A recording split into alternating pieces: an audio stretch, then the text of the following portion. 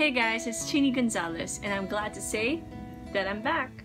Some of you may have noticed that I've been kind of MIA on YouTube and Twitter the past couple of months. I never stopped gigging or performing, but I did stop vlogging and recording covers. And I think I owe you guys an explanation. It's not that complicated actually. Basically, I was on summer break and I decided that I would spend my summer with my family, a lot of time with my friends, with my church mates, and doing everything that I love and enjoy. But this time, I wanted to do it without the pressure of having to post it on social media. During gigs, I would just really enjoy the feel of it, you know? And I took photos and videos because I wanted to remember that moment. And because of that, I was able to appreciate everything that I have right now. And so with that, I'd like to say thank you to everyone, to all my listeners, to all my subscribers. Thank you so much for always checking if I'm okay whenever I'm sick or whenever I'm stressed out. Your messages, your DMs really mean a lot to me.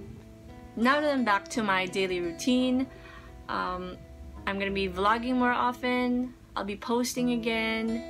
But because I missed it, I think I'm gonna have much more fun doing it than I have ever done before.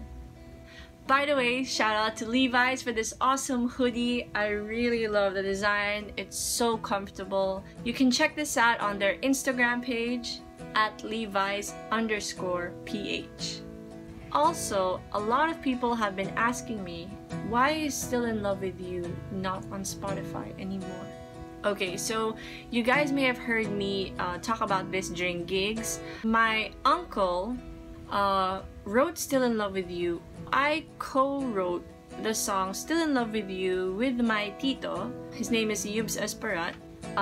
And he happens to be the new singer for the band Side A. Yes, that's Side A.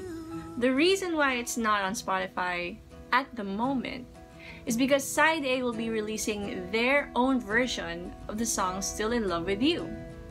So I took it down so that their listeners and my listeners will take the time to listen to their version and appreciate that version as well. So I encourage you guys to listen to their version. Don't worry, I will be re-uploading my version of Still in Love with You very soon. If you guys want to see more of my videos and covers, don't forget to subscribe and hit that icon right there, somewhere there.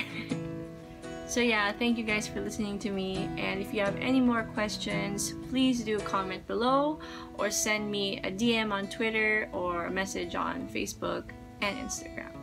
I'll see you guys next time.